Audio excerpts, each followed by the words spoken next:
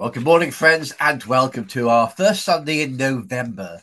We are in the season of remembrance. Next week will be obviously Remembrance Sunday. This week we are reminded of those who have gone before us, the great communion of saints, as we celebrate on the 1st and the 2nd of November, All Saints and All Souls Day. And for our opening words before our first hymn are these. Morning sings, the dew is glistening. Earth is warm and wet with rain. Morning glory signals praises. Light awakes the world again. God is with us. Amen. And our first hymn is Ye Holy Angels Bright.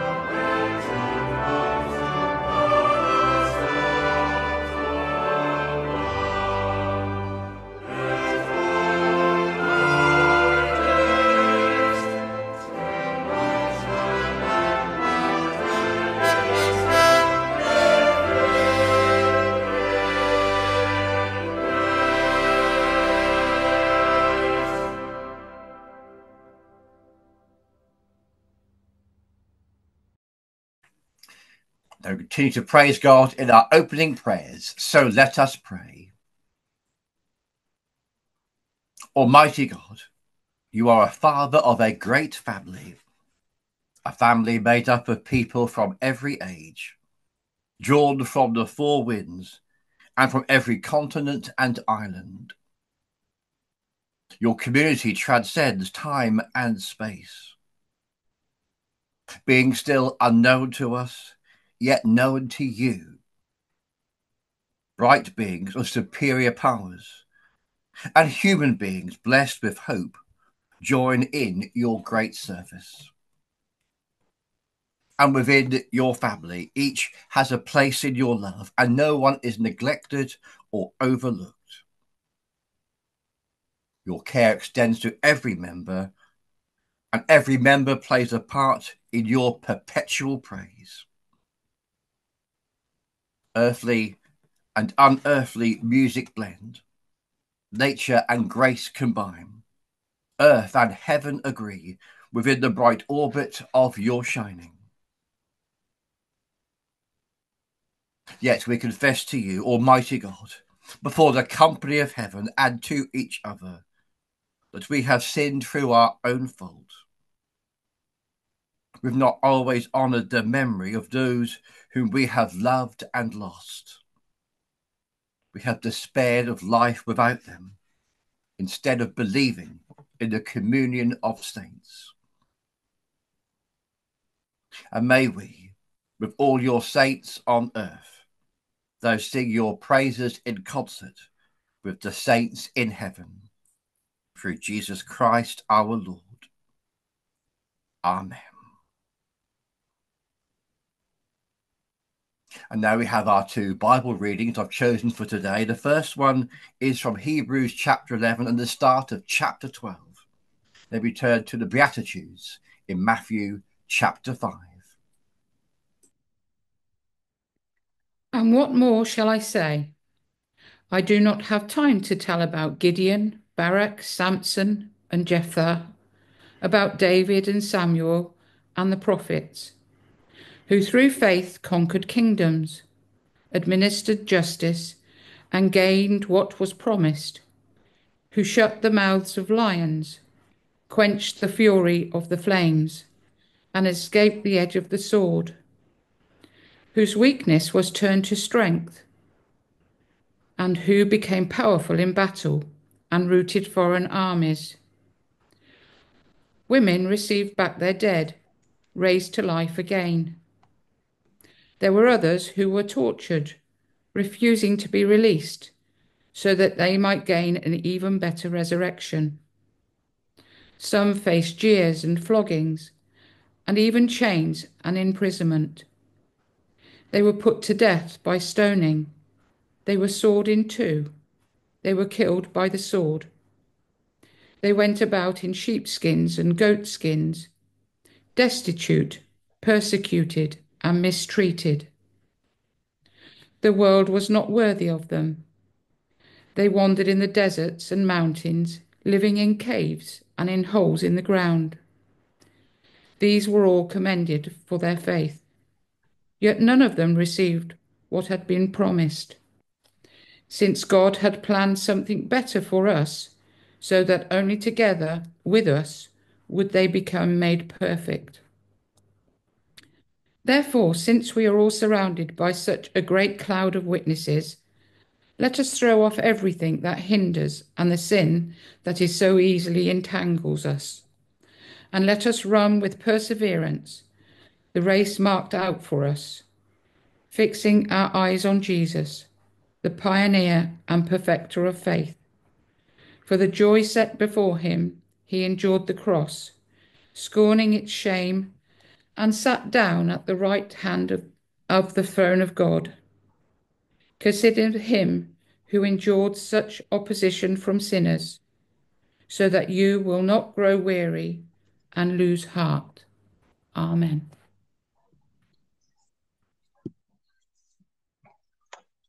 The second reading is the Sermon on the Mount. Jesus saw the crowds and went up a hill where he sat down. His disciples gathered round him, and he began to teach them. True happiness. Happy are those who know they are spiritually poor. The kingdom of heaven belongs to them. Happy are those who mourn. God will comfort them. Happy are those who are humble. They will receive what God has promised. Happy are those whose greatest desire is to do what God requires. God will satisfy them fully. Happy are those who are merciful to others. God will be merciful to them. Happy are the pure in heart. They will see God. Happy are those who work for peace. God will call them his children. Happy are those who are persecuted because they do what God requires. The kingdom of heaven belongs to them. Happy are you when people insult you and persecute you and tell all kinds of evil lies against you, because you are my followers. Be happy and glad, for a great reward is kept for you in heaven. This is how the prophets who lived before you were persecuted. Amen.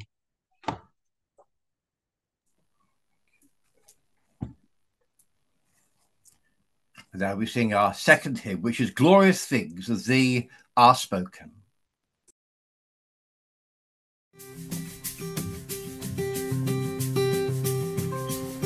Glorious things of thee are spoken, Zion, city of our God, he whose word cannot be broken, formed thee for his own abode, on the rock of ages founded. What can shake thy sure repose?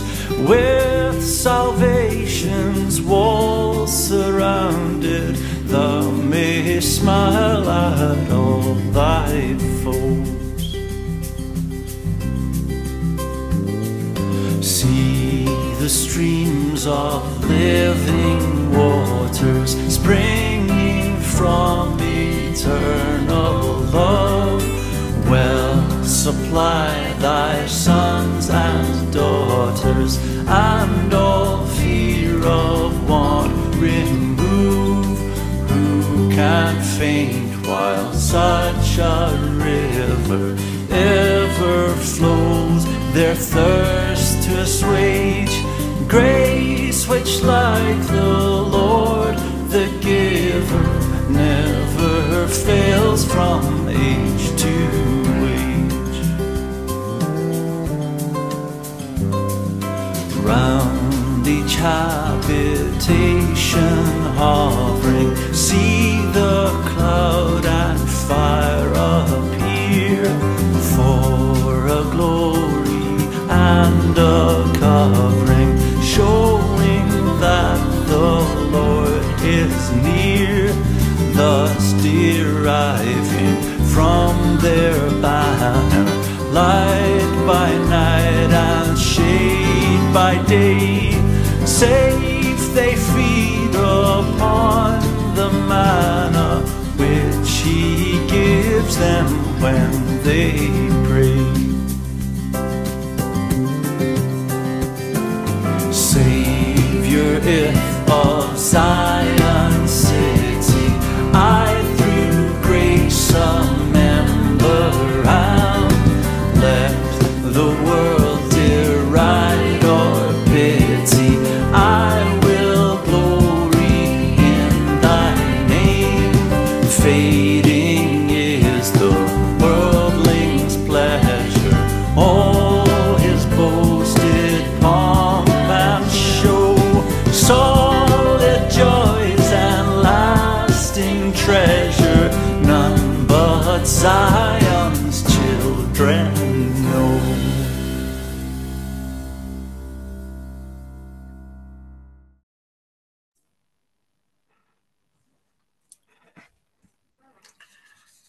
Today our message is, who is the church twinned with?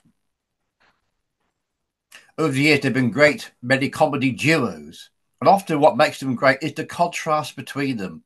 The straight man and the funny man, the tall one and the short one, whether it be like Cannonball or Morecambe and Wise. It is that contrast that blends together that makes them so successful. It's sometimes they're even more amazing twins, where one, in comparison to the other, seems almost too unimaginable to be true. If you've ever driven on the A47, I guess all of us have, of course. The Acle Straits are part of the A47. Particularly the bit from Peterborough to Leicester, the other end of the A47. You go through a hamlet called Whitlow. You'll see a sign saying, "Welcome to Whitlow."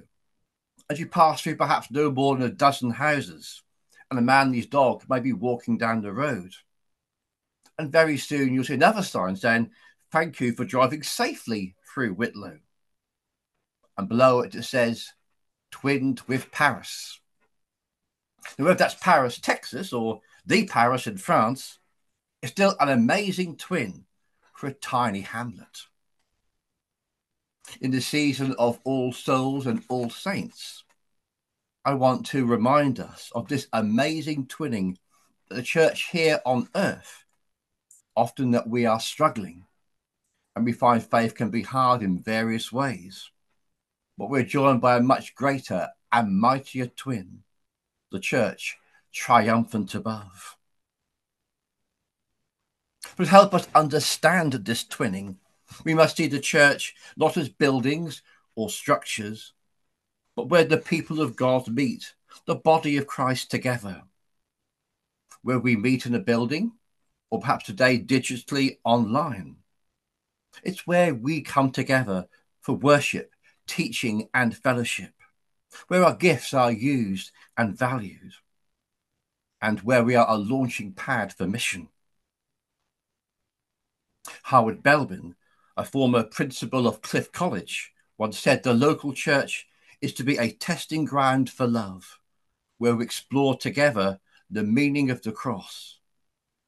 On the cross, we see God's love at its most expressed, and where we too must be a church as a factory of love.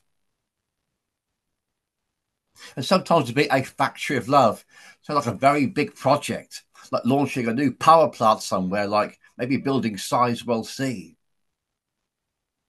But it is more on a simpler level.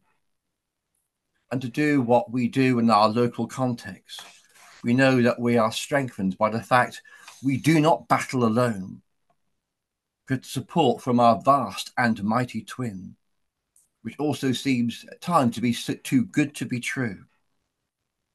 But we are supported by such a great cloud of witnesses, the church triumphant in heaven, which we celebrate at this time.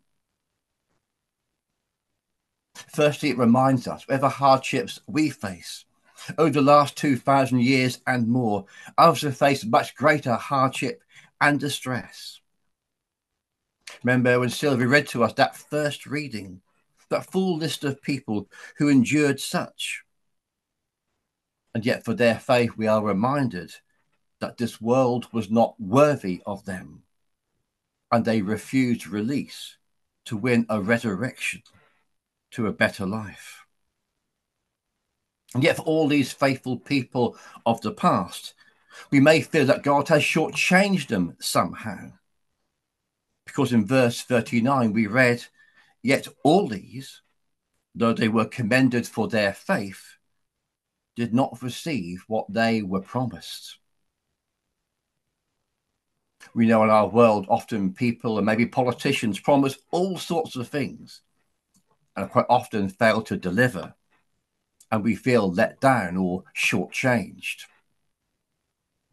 But then we get this phenomenal promise that God has provided something better for us, that only with us will they be made perfect.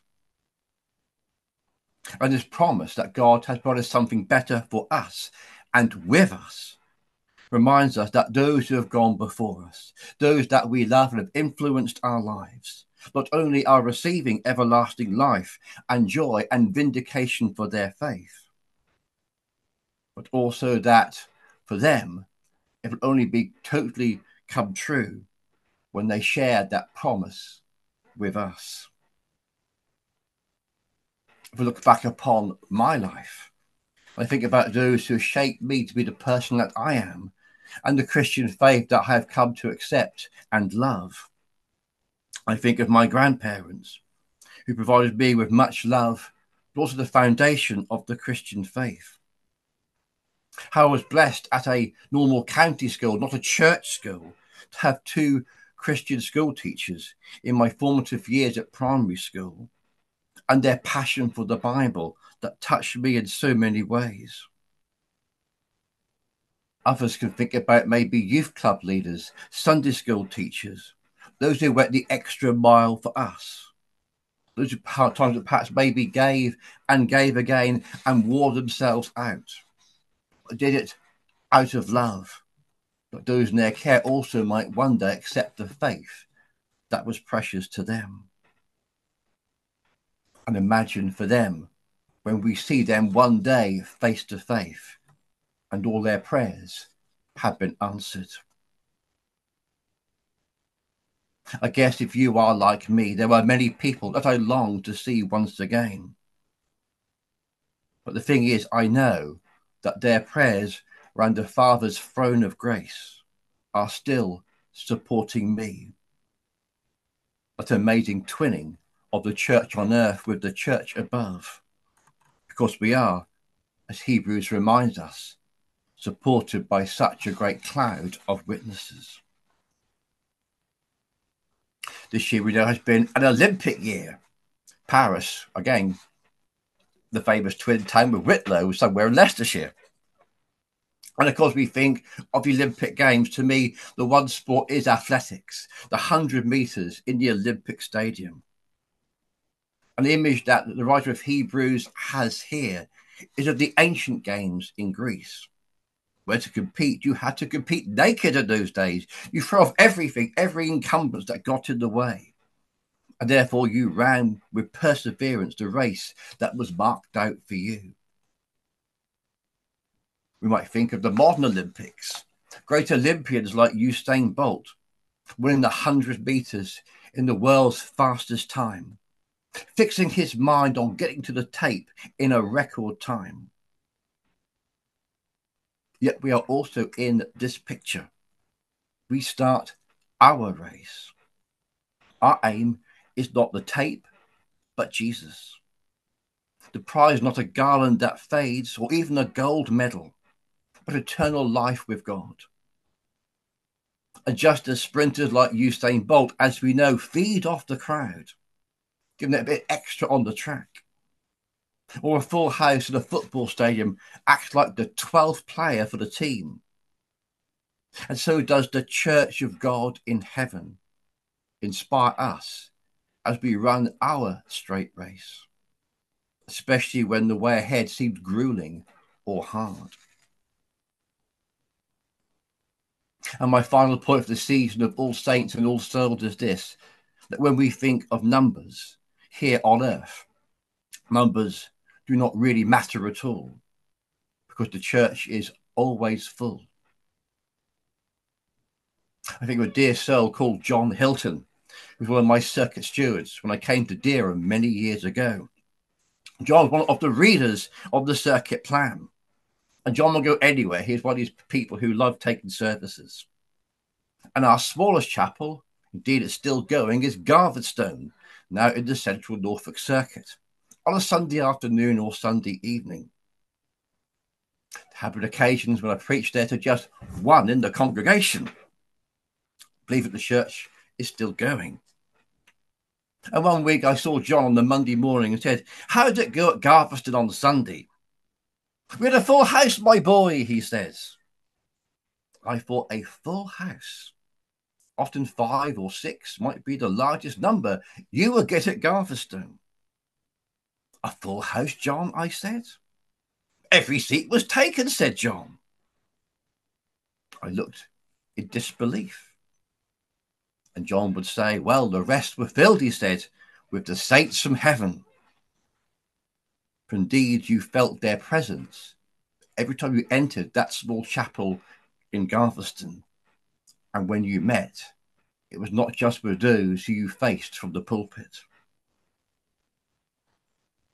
So friends, we are twinned with something great. Indeed, we are surrounded by such a great cloud of witnesses. Amen.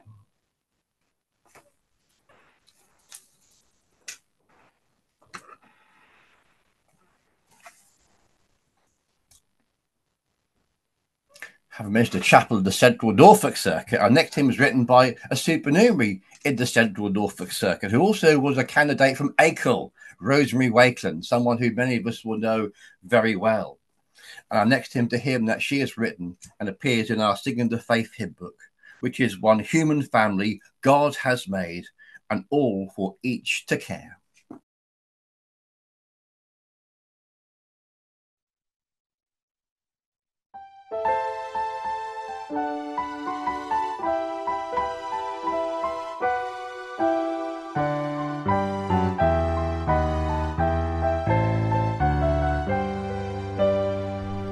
One human family God has made, and all for each to care. One world to be the home of all, with all its wealth to share. One Christ to manifest on earth, God's ultimate design. One church to know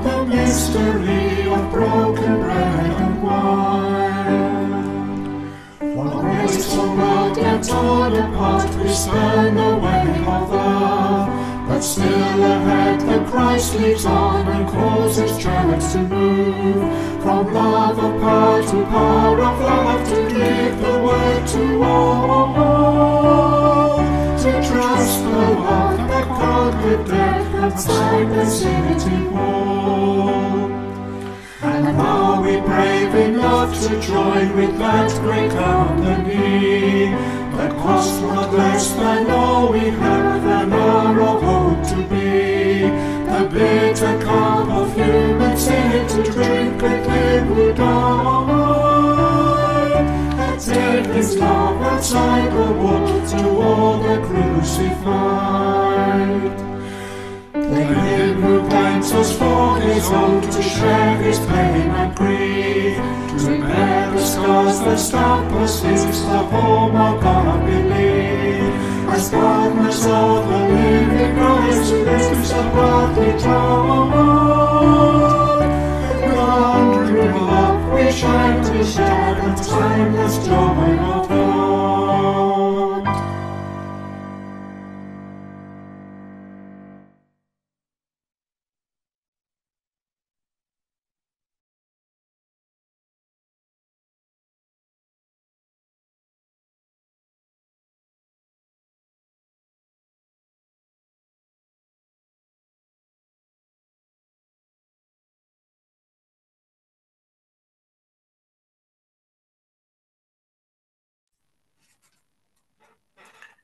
As we respond to God's word, we pray for the needs of others. So let us pray. Glory to you, O Lord, from the whole company of heaven, from the saints in glory, and from your people on earth. Father, we give you thanks that in the darkness of this world your saints shine. May we with them have a share in your everlasting kingdom through Jesus Christ our Lord. We give you praise for holy men and women who have been an inspiration to us, to those who set an example to follow. May your church be inspired by their lives. Seek to keep before it their dedication and to follow after their vision. We pray for all who are seeking to fulfill their vocation, for all who seek to quietly dedicate themselves to you and your glory. Lord of the saints, strengthen our faith. And blessed are you, Lord our God. You have called us to a world full of good things. We thank you for all who have set out to improve our world. We pray for those who work in conservation and those who care for others, for those who have sacrificed themselves in the service of others, and for those who seek to live simply that others may simply live. Lord of the saints, strengthen our faith. And we give you thanks for those who have taught us the faith, for those who gave generously and sacrificially for us, and for all who have led us in the ways of goodness and truth. We pray that our homes and our work may be places of holiness, that we may be an example to others. Lord of the saints, strengthen our faith. And we give thanks today for all your saints, and we join our praises with theirs. Lord of the saints, strengthen our faith. Amen. And we say the Lord's Prayer. Our Father, who art in heaven, hallowed be thy name. Thy kingdom come, thy will be done, on earth as it is in heaven. Give us this day our daily bread, and forgive us our trespasses, as we forgive those who trespass against us. And lead us not into temptation, but deliver us from evil. For thine is the kingdom, the power, and the glory, forever and ever. Amen.